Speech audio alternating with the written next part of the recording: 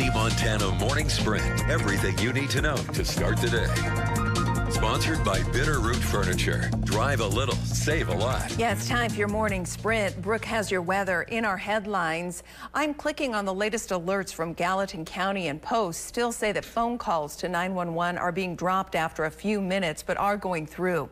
You're advised to stay on the line and call back right away if your call gets dropped. Officials say Verizon is working on the issue.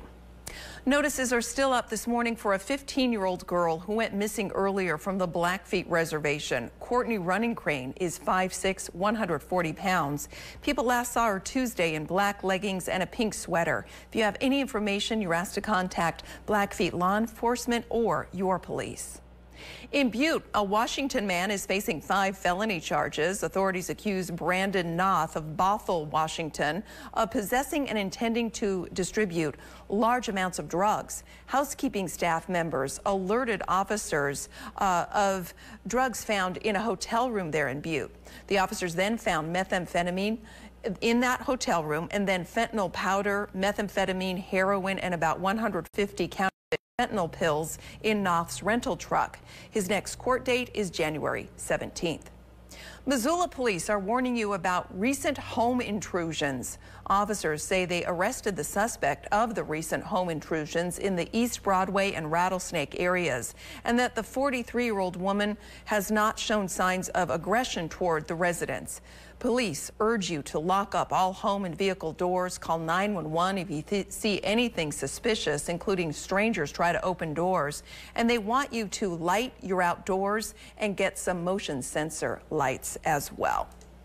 All right, Bozeman is moving pet licensing online to try and increase compliance, as the number of licensed pets has decreased while the population is increasing.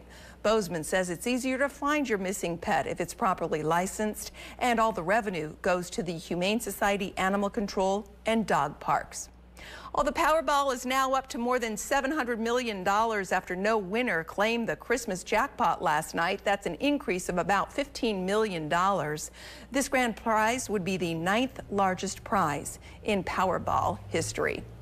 All right, and quickly, I have a look at low pass this morning from the Idaho Department of Transportation, but I'm just looking on our road conditions. We've got scattered frost and ice around Columbia Falls, St. Regis, Bonner, Phillipsburg, and then it changes to scattered snow and ice around Butte and Bozeman this morning.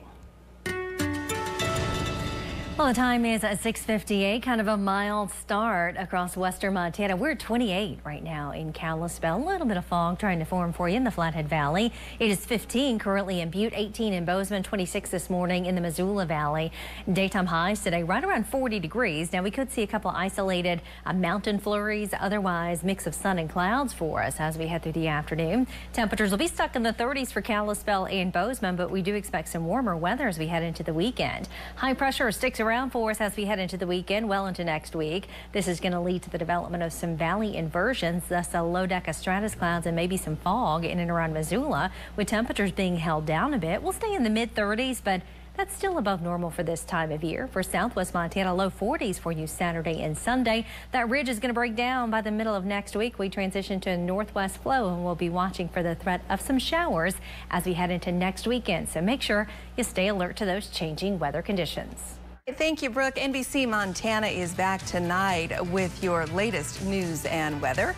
We will have detailed forecasts for Kalispell, Missoula, Butte, and Bozeman, and we'll be looking into what went haywire with